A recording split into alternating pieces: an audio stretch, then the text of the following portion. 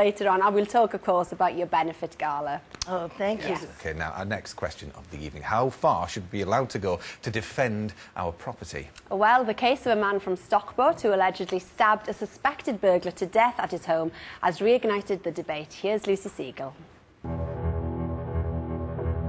It's something many of us dread, a strange noise in the night or coming home to find a burglar in our house. Most of us don't really know how we'd react, and if we did fight back, could we end up being on the wrong side of the law?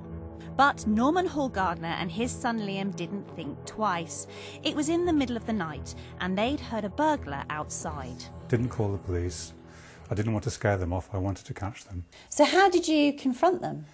Well, we were in our dressing gown and slippers, walked past the garage door and we saw that it had been half prized open. One got away, he ran past us both.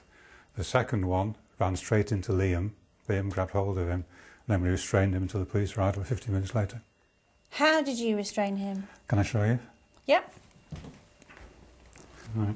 This, which was my father's, it's a 19th century bayonet, which I keep purely as an antique. It's not in any way a weapon. It seemed a perfect thing. But it looks, I mean, it looks quite weapon-like. It does. It's not sharp. There's no point to it. It is, as I say, it's purely an antique. So you took this outside? Took it out. Liam grabbed him.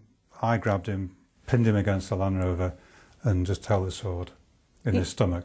Not pressing. The blade was touching his stomach. Yes. Yeah. And how did he react to that? He was absolutely terrified. I made him take his balaclava off so I could see his face. So if he did get away, I'd recognise him. It was only 10 minutes and I heard the police coming up the drive. Once upon a time, the police, the Crown Prosecution Service and the courts came down hard on people who fought back against those who'd broken into their homes. In fact, some householders who'd taken matters into their own hands faced the full wrath of the law. Norfolk farmer Tony Martin shot and killed a 16-year-old intruder as he attempted to flee from his home in 1999.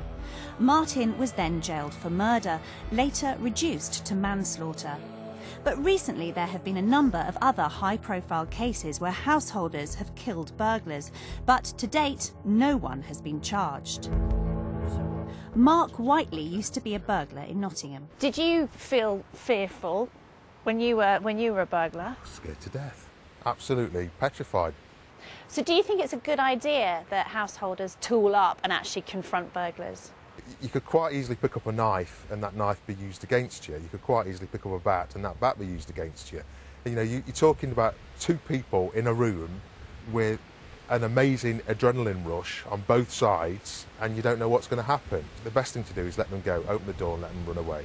The government has said it intends to put beyond doubt that homeowners or small shopkeepers who use reasonable force to protect themselves and or their property will not be prosecuted.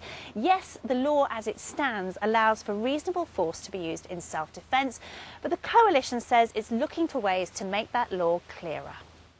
But some legal experts believe that there is no need for change. You can't legislate how people will react in a very frightening situation.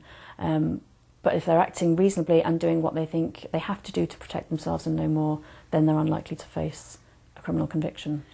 That's exactly what happened to Norman.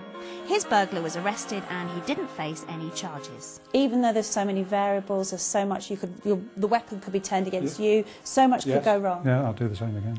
Yeah. Maybe it's overconfidence, but I would do it again. Absolutely.